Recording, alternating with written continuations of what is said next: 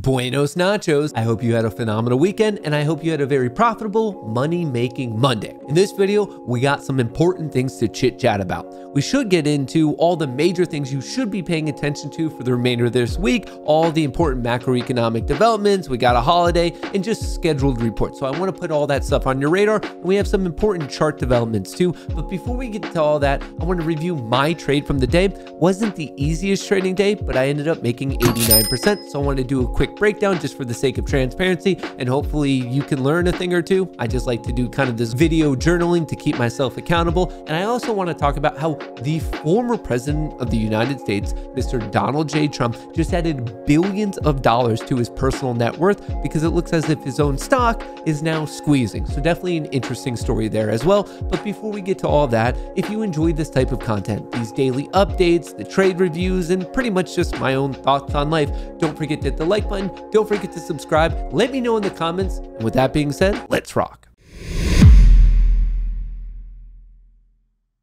By the time the closing bell went dingity ding ding ding dong today, Monday, March 25th, here is the official headline. Dow closes more than 150 points lower as stocks take a break from their rally. Now, that sounds a little bit bearish, and today kind of was, but let me explain why I didn't really feel that much.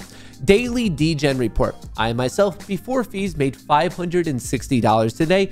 I took it a little bit slow because my trading system, aka Piper's Picks, was bullish today, but not so confident. It was a 3 out of 5 confidence on both the SPY and on the Qs. So I figured with that, we shouldn't oversize. Let's not do anything too crazy because one trade's not gonna make you, but one trade can 100% break you. So because of that, I waited for the signal to generate, and I ended up selling some put credit spreads on the S&P 500 index, sold it at 90 cents, recovered it at 10 cents. That's how I made the 89%. And because I had 7 of these, if you do the math out, it was 860 before fees, 828 after fees. If you want to know how that all looked visually, the reason I sold put premium is because at market open, things were looking pretty strong. I also knew there was a really good chance, specifically a 69% chance of an upside gap fill to the low from last week. So I figured with those odds, even if it takes time, a lot of this premium should burn off. And right when Power Hour started, I was able to lock in those tendies, and it wasn't the most profitable day. It was a little bit of just a sideways grind type of burning day, but hey, I can't complain because I ended up making 500 smackaroos by basically playing a video game on my computer. So I'm not going to complain at all. It was an easy peasy lemon breezy type of a day, and I hope you made a good chunk of change as well.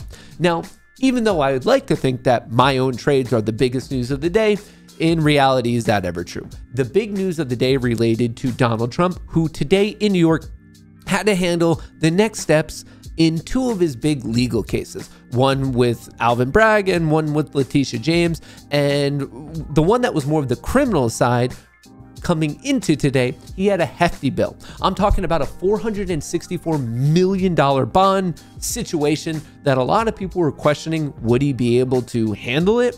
Well, as of today, we actually found out that it's considerably less. Still the big dollar value, but considerably less. The New York Appeals Court has lowered Trump's bond from $464 million to $175 million in New York fraud case. He say he'll pay quickly in cash. The amount should be 0, according to this random Twitter/X account. But here's what the former president had to directly say.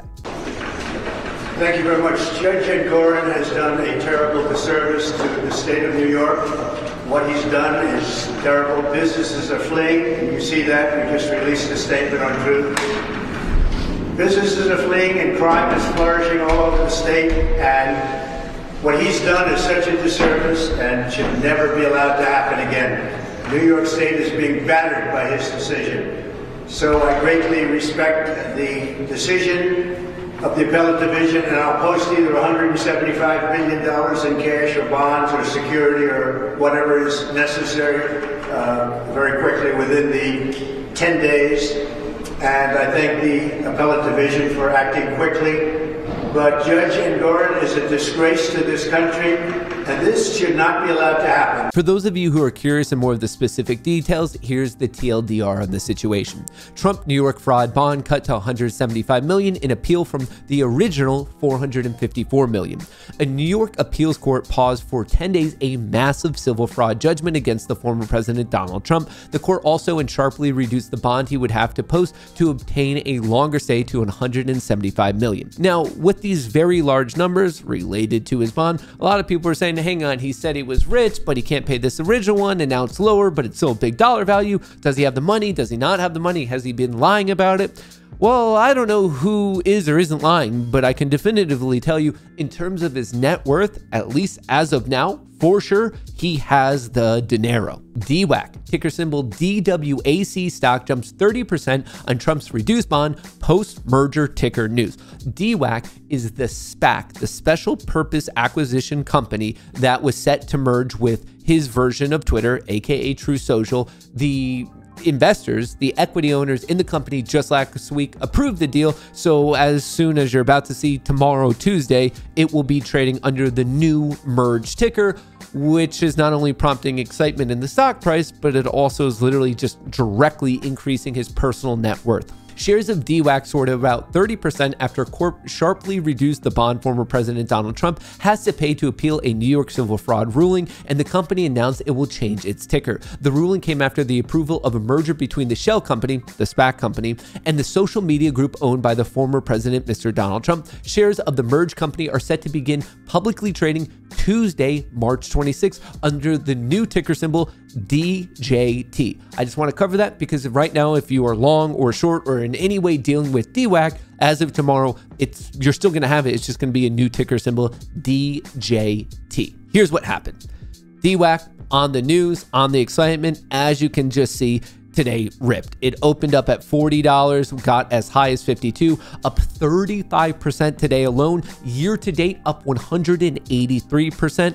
That's crazy. The past month, 5.6, past week, 25%. On all major timeframes, it is in the green, which means that all the investors who have been holding it for this time frame are in one form or another very much in the green, including Trump himself. But before we get to that, True Social owner Trump Media will begin trading under DJT ticker Tuesday, and the fact that this deal got approved and then also what's happening with the courts today means that it is just skyrocketing, as I showed you, which means that Donald Trump's personal net worth is also skyrocketing. Trump's net worth hit $6.5 billion, making him one of the world's 500 richest people. The same guy who a mere couple days ago, a week ago, when everyone's saying, dude, he has no money, he can't pay a single bill, he's lying about it, he's completely broke. No, officially, he is one of the 500 richest people in the world. I'm not saying that as if you should like him, as if you shouldn't like him. I'm just saying it as straight up fact. And sometimes there's facts you like, sometimes there's facts you don't like. I'm assuming if you're watching this video, 50% of you watching this right now are angry, you're punching the air, you don't want to see this.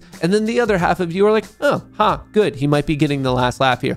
On that note, before I move on, I just want to get a better feel for my own audience. Please comment below if you mind sharing. I'm not saying you have to share. I would like to know for my own curiosity, my own morbid curiosity. Let me know who you're voting for. Trump, Biden, or neither. If you got to this point in the video, thank you. And just let me know by posting below in a comment if you can vote in the US. Trump, Biden, or neither. I'm just curious. I want to see where everyone's at. With that in mind, let's move on. DWAC wasn't the only thing that had a good day. Bitcoin is looking phenomenal. Bitcoin currently trading just below 71,000, a hair below all-time highs, with a market cap of 1.4 trillion, with overall crypto being worth almost 2.7 trillion. Here's a look at the daily chart of Bitcoin. I put this in the newsletter, which is free. I'll give you the link in a second. But anyway, Bitcoin ripped higher highs, higher lows, took a little bit of a breather, consolidated in the EMA cloud, and then we just had this beautiful wedge breakout. Obviously, the top of it, 68, these higher lows forming the wedge, the break. This is an official breakout, and the question is, how high will it go? Will it tag 72? Will it tag 74? Will it keep going? Will it get rejected? Obviously, time will tell. Worthwhile to pay attention to, and obviously pay attention if Bitcoin's ripping to the related plays such as Coinbase, ticker symbol COIN, also breaking out. And then don't forget about other well-known players in the crypto sphere, Mara, Riot. On top of that, not directly crypto. I just want to put Nvidia on your radar. Higher highs, higher lows, consolidation, breakout. Looks like it wants to be testing a new all-time high pretty soon. You also have Amazon, similar setup, beautiful higher highs, higher lows. You're seeing the bullish momentum. And then even plays like Netflix, that slow but sure grind to the upside. Higher highs, higher lows, looking good. Very quick side note, not exactly what we would traditionally think of as the sympathy play, but if you think the political situation is going to continue to be a hot tamale, if you think DWAC slash DJT slash that whole situation is going to be a hot tamale, don't forget to pay attention to RUM.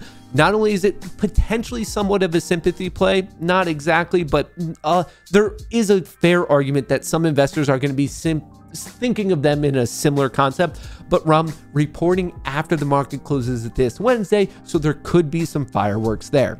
Other things you should be paying attention to this week: Tuesday, March 26th, 10 a.m., the consumer confidence. Thursday, we get the second revision of the Q4 GDP. And then on Friday, I want to let you know the market is closed in observation of Good Friday. So if you're swinging whatever your options, a G-Gen play, you might have one less day this week than you normally do because the market is closed Friday, March 29th. Also, you should pay attention to the fact that the 5-year and the 10-year bond auctions, the 26th, 27th. So Tuesday and Wednesday, I want to put that on your radar. And if you're looking for a place that has all this information for free in a concise manner, that's exactly what the newsletter is for. I break down the week, what I'm looking forward to, all the major macroeconomic events, the earnings that I think you're going to care about. And then on top of that, arguably the most useful part of the newsletter, the seasonality for every individual day. So historically, Tuesday, March 26th has favored the bulls. Historically, the bulls have won this day 2 out of 3 times, 64%, with a profit factor very nice at 2.83. So clearly the seasonal bias is bullish. Now, is that a guarantee that tomorrow's going to be bullish? No, it's saying, hey, 2 out of 3 times, it's smarter to be a bull than it is to be a bear. And then I do some options breakdown and all that good stuff. And then the charts, like I said, I gave this to you guys over the weekend. I was calling for this Bitcoin breakout. Look what happened today. I was looking at Coinbase to follow through. It exactly did. I was looking at Nvidia to follow through. It exactly did. Meta, not quite there, but I still have some faith. And then Netflix, I was looking for that grind higher and higher. Same thing with Amazon. So far, feeling pretty good. I hope you had a great weekend. I hope you had a great money-making Monday. I hope you crush in the market, and I hope you continue to crush in the market. That's what I have for you now. I appreciate that you spent a second of your day watching my update videos. It means the world to me. So thank you. I'll catch you in the next one. Peace out.